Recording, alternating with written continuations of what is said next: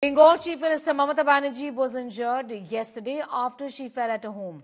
She suffered a bleeding injury on her forehead, after which she was rushed to the state-run SSKM hospital. She was accompanied by nephew and TMC leader Abhishek Banerjee.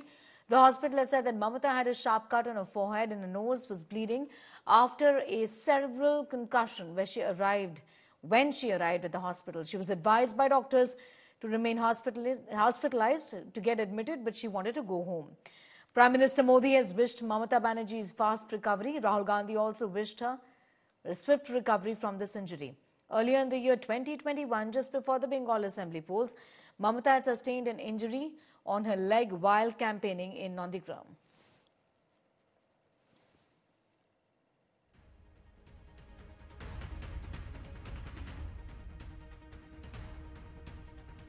Mamata Banerjee reported to our hospital today around 7:30 p.m.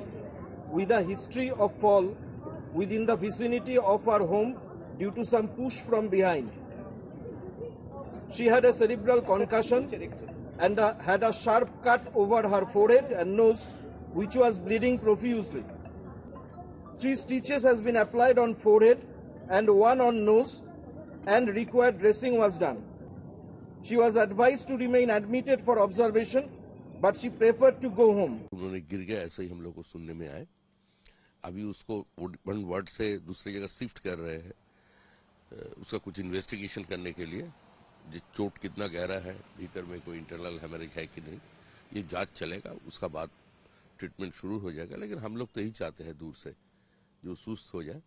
हम उनकी बहुत जल्द से जल्द वो स्वस्थ हो और स्पीडी रिकवरी हो उनको ईश्वर के पास हम वही प्रार्थना करते हैं।